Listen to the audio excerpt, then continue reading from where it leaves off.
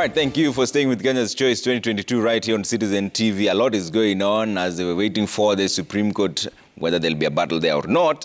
Schools have reopened under dark cloud of a disputed election. Magoha says institutions will not close again in the event of a repeat presidential election. Schools are reopening today after closing for over 2 weeks, even as Education Cabinet Secretary George Magoha ruled out an extension to make up for lost time. There's a lot of limbo. Parents are wondering the fate of CBC. They're also wondering whether teachers are wondering whether they'll catch up with the syllabus before the exams. And helping me to deal with this is Dr. Emmanuel Manyasa, who's Executive Director, Usawa Agenda, and also an education expert. Thank you so much. Thank you for having me. Dr. So how should the government balance this? First of all, there's a bit of there's limbo on both sides. The teachers are wondering, how do they cover the syllabus in this short time that is there and prepare the students for the examination? The parents are wondering, what is the fate of CBC? Where should the priorities for the incoming government lie at this point? Thank you, Trevor. There are a lot of issues, but to begin with, we have children returning to school today. We have 1.3 million in primary school in class 8. We have close to 900,000 in Form 4 who are going to sit their examinations end of this year. It is important that we plan for an extension, and I honestly feel an extension of this term is a must, so that we have these children covering the content that they ought to cover in school, even if it is not for the examination. The syllabus was designed long ago. This term was only 10 weeks. 3 weeks have been lost. So if you have 7 weeks left, what are we telling these children? We're going to destroy a whole generation. We must allow these children to cover the content they are supposed to cover in school. So that extension must come. I don't know what the CS is thinking, but that extension must come. And it's good that we communicate early enough with these children so that we avoid anxiety that could lead into school unrest if the candidates feel unprepared for the examinations as they approach. Then the incoming government has the immediate problem of ensuring successful transition into CBC. And that successful transition is a looming crisis that has been there for a while now, to do with the double intake into secondary school next year in January, to create spaces, but more importantly, to me, to create a coherent plan, because we don't have a coherent plan on how we are going to implement this. We have had so many plans emerging mostly on the road. We need a coherent plan on how we are going to manage the transition. We need to say we will transition all the grade 6, for example, and this is a suggestion we have made, into sub-county secondary schools, schools that are closer to their homes, because these are young kids who need to commute and study from home. And if they have to stay in school as boarders, they need to be in schools that are close home so they can be going home on Friday and returning on Monday.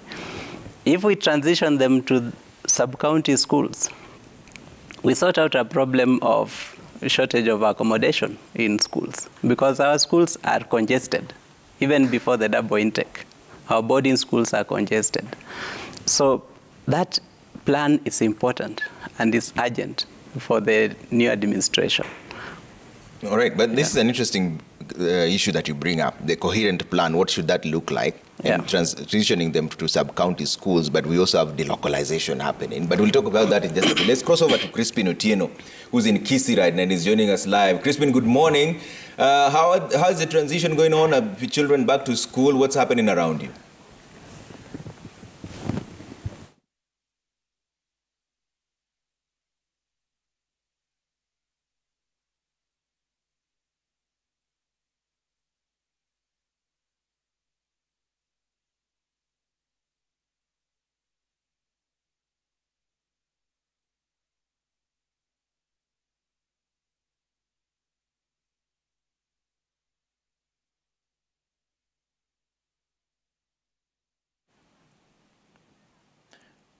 All right, we have a slight technical hitch there with the sound of Crispin Otieno. We'll cross over to him. We can see students. Students are packed. Now.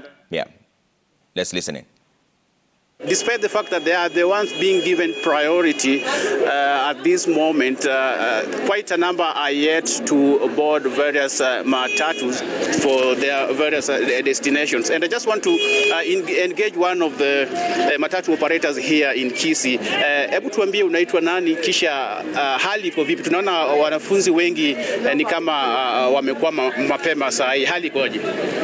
Hali iko njema, lakini ila ni magari ziko chache. Wanafunzi ni wengi tunaona, na gari zinaendelea kuenda, lakini wanafunzi ni wengi zaidi. Magari zipo, lakini tunangojea magari zikuje.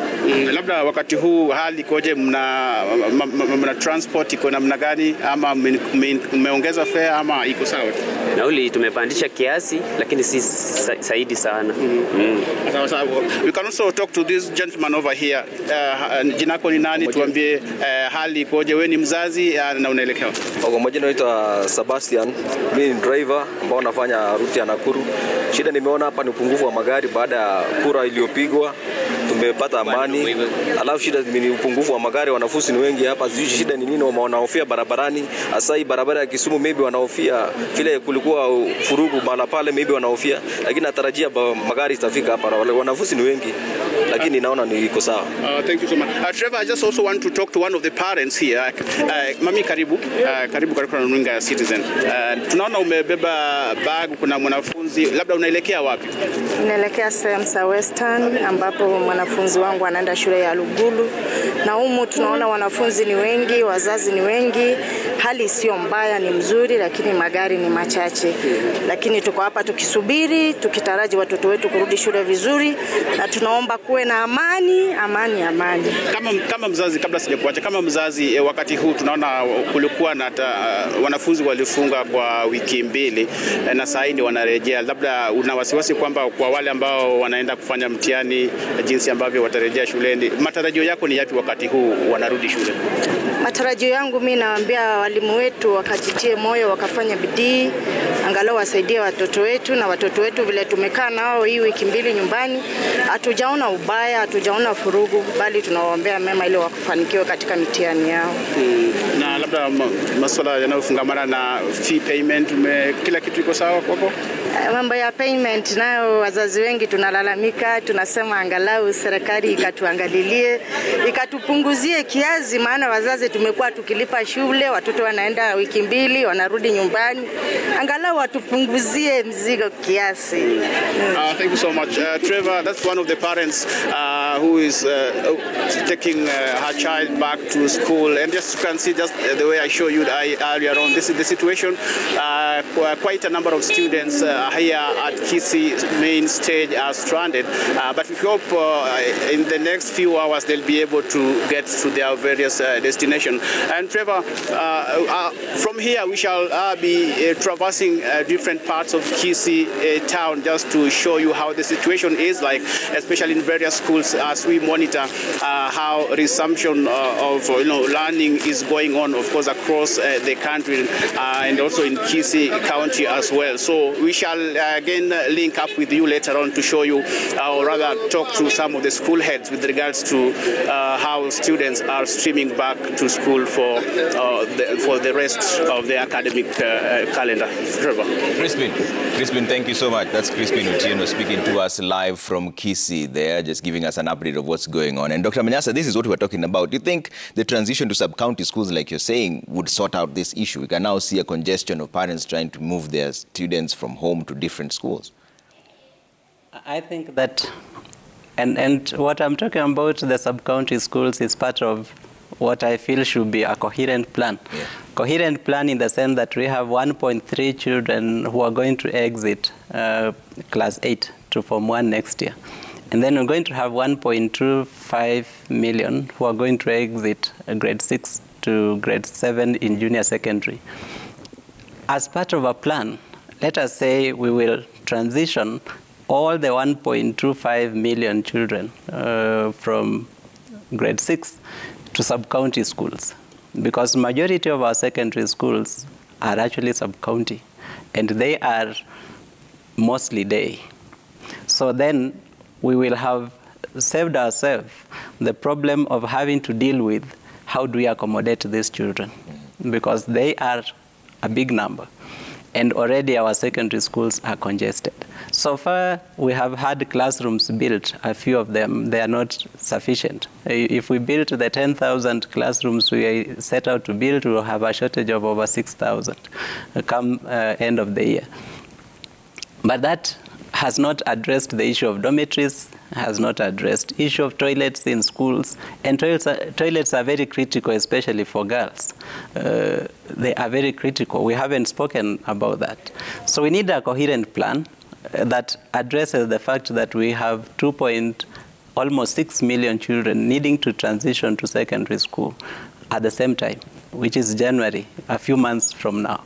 And the fact that a new government will only be forming in another month or so.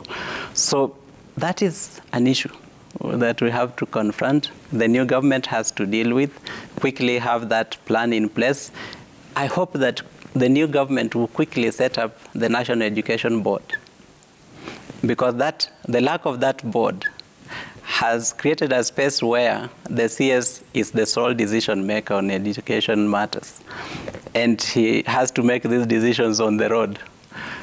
That institution was envisaged by the law to be advising the government on education matters, on basic education matters. And its absence has created a very big vacuum that we can feel the consequences. Okay, let me take a quick break here on Kenya's Choice 2022. We are keeping a pulse on what's going on right now. It's back to school, and we've seen what's going on in Kisii. Parents trying to ensure that the children get space in the available police visas. They head back to school. We'll take a pulse in the rest of the country as well. But keep it Kenya's Choice 2022. We're back in just a bit.